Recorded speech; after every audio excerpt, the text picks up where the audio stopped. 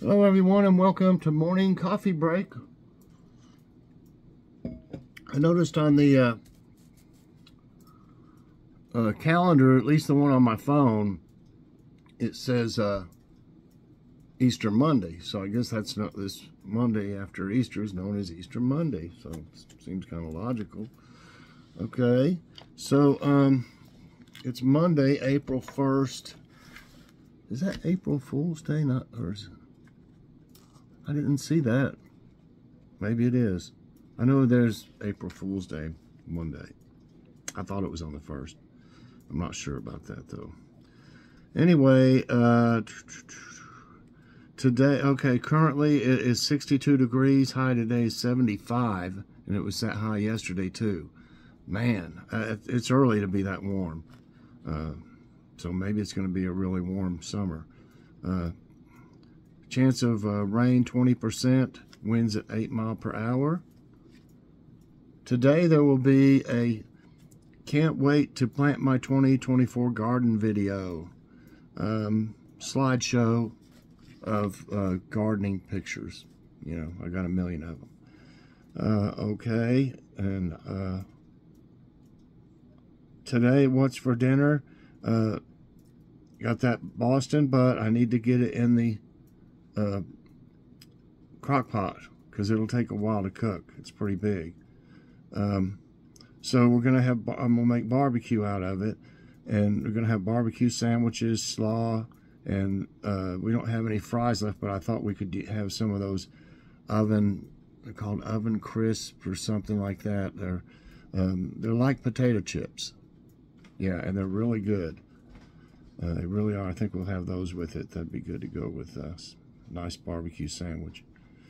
And I'm sure I'll have plenty left over to freeze for other meals.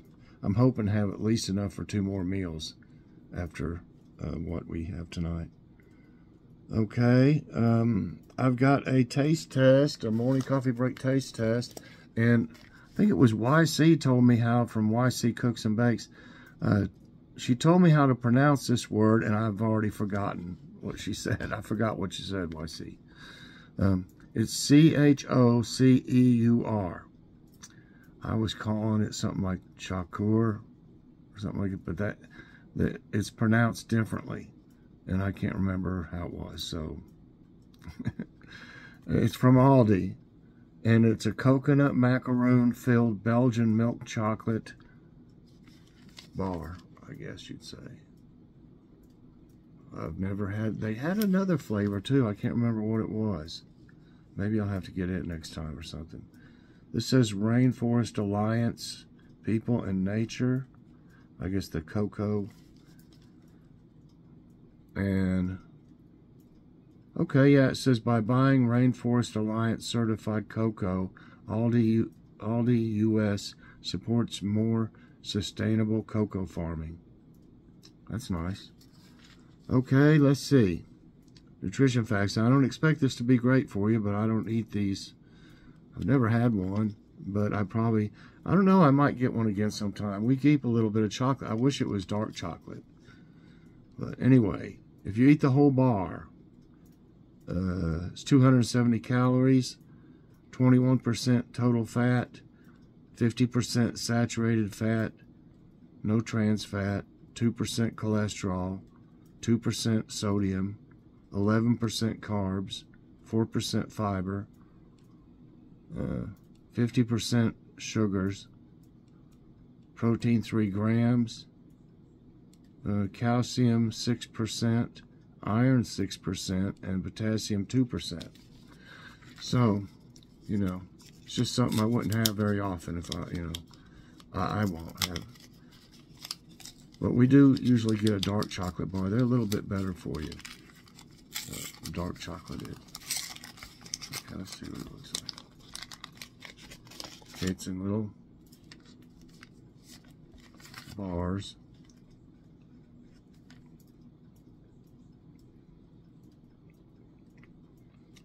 Wow, it melts easy. Milk chocolate. I don't know if you can tell, it's kind of like a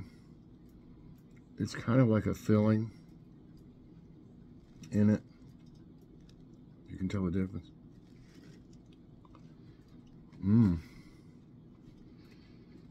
I love coconut, especially with chocolate. Like this kind of tastes like a Mounds bar. Oh my goodness. It's delicious. If you like coconut, you're gonna love it. If you like Mounds bars, you're gonna love it.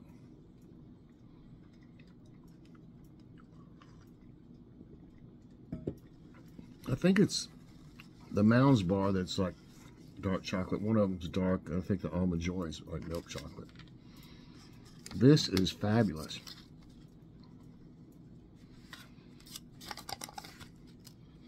And you barely touch it and it melts, so.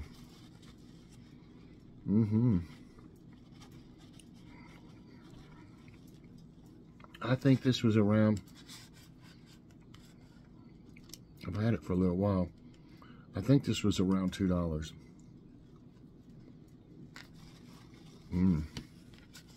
That is really, really, really good.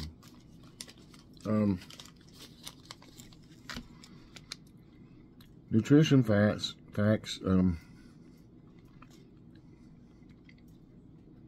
I mean, it's got a lot of what was it? 50% of sugars, 11% of carbs, and chocolate always has fat, especially saturated fat. That's 50%. I'm just gonna give this like a 2.5. 2.5 out of 5 for nutrition facts. It's not something I would eat every day, just like a treat, you know. That's probably all. I'll probably let them have some of it, and that's probably about all I'll get. But I like it. Like I said, it would be like a treat for something every now and then. The taste is wonderful. I give it a 5 out of 5. It tastes like a Mounds bar. It is really good. And you can taste the coconut, but you can't really tell there's pieces of it, you know, like you could from the texture. There's not really pieces of it. Okay. Time for the jokes. And here's a couple, I guess, leftover Halloween. Easter jokes. Boy 1, how did you get that bruise on your arm? Boy 2, I ate some Easter candy. Boy 1, eating Easter candy won't give you a bruise. Boy 2, it will if it's your big brother's candy. Wife, what are your plans for Easter? Husband, same as Jesus. Wife, what do you mean? Husband, I will disappear on Friday and reappear on Monday. Wife, awesome. You do that. I'll do a Mary and show up pregnant and untouched by my husband. The man stayed home.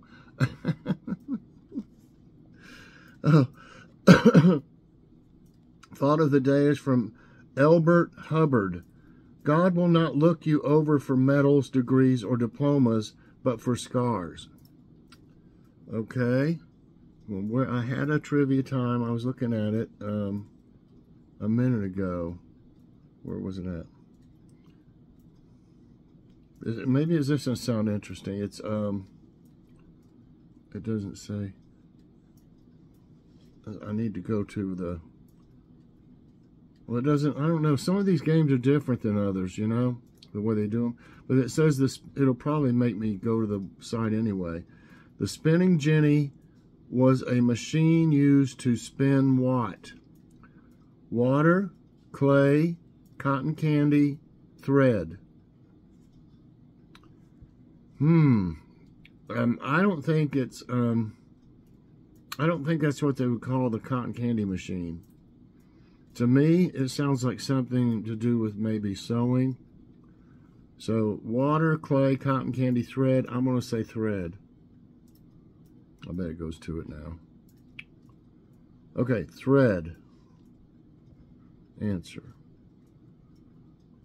That's right. Let me scroll down. The spinning jenny was a hand-powered multi-spindle spinning machine that allowed the operator to spin multiple threads simultaneously. It used a row of spindles arranged on a sliding carriage moved by a hand crank. As the carriage moved, the spindles twisted the fibers, typically cotton or wool, into yarn. Wow. The spinning jenny was invented in 1764 by James Hargreaves, a British weaver and carpenter from Ostwald, Twistle, Lancashire, England. If I got that right. Next question. Okay, in Greek mythology, who was the mother of Achilles? Thetis, Thetis, Aethra, Aethra, Danae, Danae, and Alcmene, Alcmene. I've not heard of any of these really. The mother of Achilles. My goodness. I'll tell you what, I'm not for sure. I don't really know. I'm just going to say the second one, Aethra. Answer. I keep forgetting to press it. No, it's Thetis. I never heard of that before.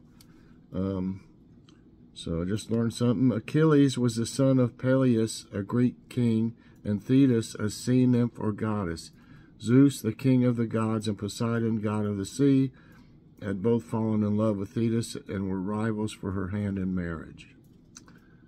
Okay. What did the brand name LG originally stand for?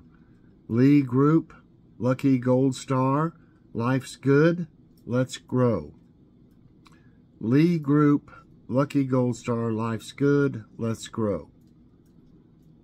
I always thought it was Life's Good. No, that's wrong. So I was wrong. It is Lucky Gold Star. Okay.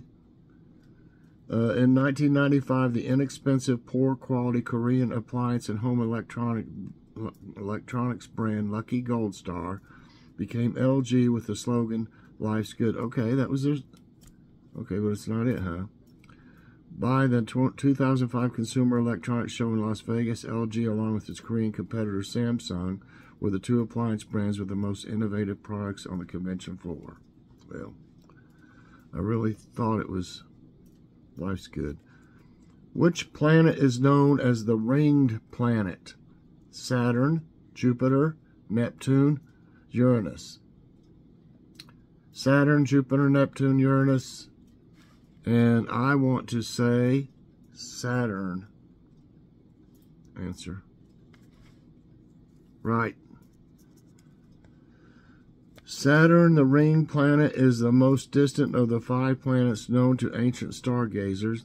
In 1610, Italian Galileo Galilei was the first astronomer to gaze at Saturn through a telescope. To his surprise, he saw a pair of objects on either side of the planet, which he later drew as cup handles attached to the planet on each side.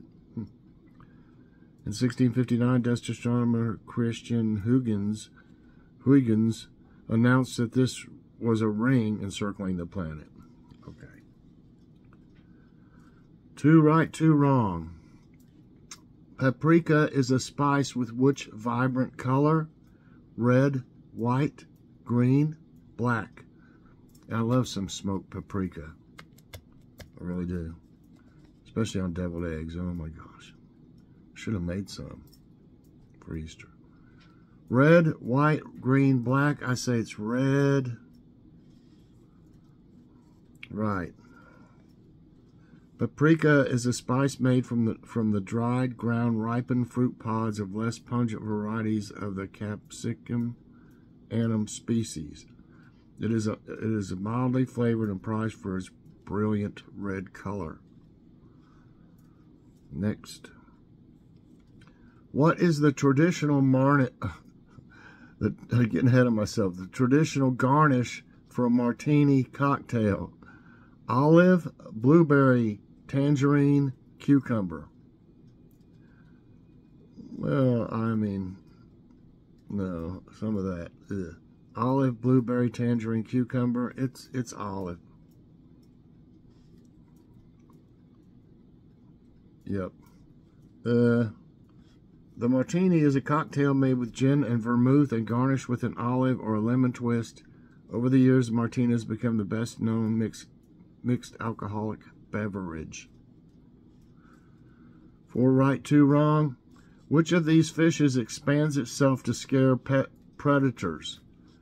Clownfish, jellyfish, boxfish, blowfish. Expands itself to scare predators.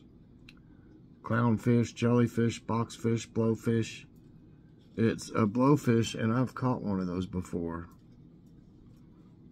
Not meaning to, but it just, you know, you never know what you're going to catch when you're fishing. You know, we were fishing in the ocean off a pier. Well, we were at the bottom of the pier, and then there was people up above too. So yeah, that's right. Porcupine fish, also commonly called blowfish, can inflate their bodies by swallowing water or air, thereby becoming rounder. This increase in size, almost double vertically, reduces the range of potential predators to those with much bigger mouths. Okay, where is the Cave of Swallows located? United States, Canada, Peru, Mexico. I've heard something about this before. United States, Canada, Peru, Mexico, but I could be wrong though. I'm going to say Mexico. Yeah, I've seen something on them. Okay, the Cave of Swallows, also called the Cave of the Swallows, is an open-air pit cave in the municipality of Aquismon, San Luis Potosi, Mexico. The elliptical mouth on a slope of karst is 161 by 203 foot wide and is undercut around all its perimeter. Oh, we're just going to keep talking about stuff like that for some reason. How big it is and stuff. Okay, 6 right and 2 wrong. In which franchise did Elijah Wood have his first credited role? And is that him? I don't look much like him to me. The Lord of the Rings, Back to the Future, The Hobbit, The Matrix. Elijah Wood. Elijah Wood. I think, now, The Lord of the Rings, Back to the Future, The Hobbit, The Matrix. I think it's The Hobbit, but it could be Lord of the Rings. No, what? Elijah Wood was in Back to the Future? No, I don't know that at all.